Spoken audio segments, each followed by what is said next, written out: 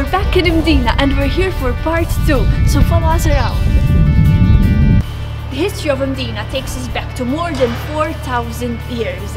It was first inhabited and fortified by the Phoenicians around 700 BC.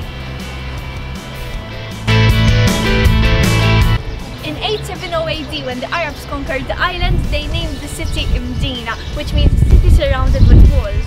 The structure of the city didn't change much throughout the years. In fact, the ditch that you see over here is the ditch that separates Rabat from Mdina, so that for defense purposes it will make it a bit more difficult for the attacker.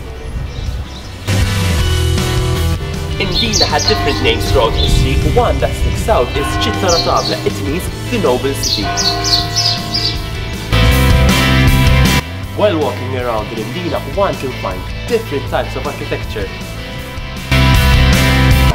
Mdina is filled with palaces and beautiful places, and the population is just under 300.